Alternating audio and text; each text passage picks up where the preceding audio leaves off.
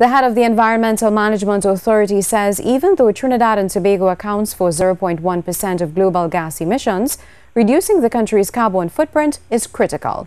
EMA Managing Director Hayden Romano says with international researchers predicting the impact of climate change to amount to as much as $2 billion in the short term, it's becoming impossible to ignore that action needs to be taken. Healthcare costs are expected to rise due to increased incidence of dengue, Zika, leptospirosis, gastroenteritis, and other foodborne and respiratory illnesses.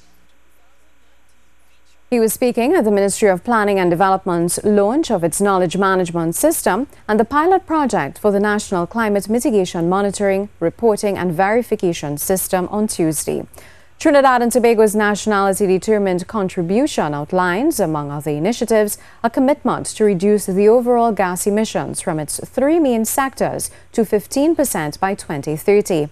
Minister in the Ministry of Finance, Alison West, said a more accurate tracking of emissions can have several benefits to the society as a whole.